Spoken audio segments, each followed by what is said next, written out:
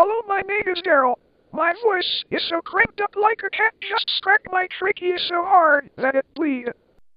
You can recognize me easily, because I have only 3 strings of hair and a giant bandage that also doesn't even look like a bandage, tied around my neck.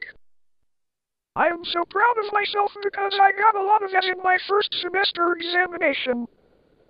No one is better than me except for Matthew and 5 more people I don't even know. I am a smart and early boy.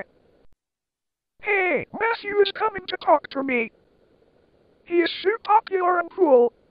Even my cool status is not as high as Matthew's. I am so jealous of him. Hi, Matthew! Exclamation mark. What's up?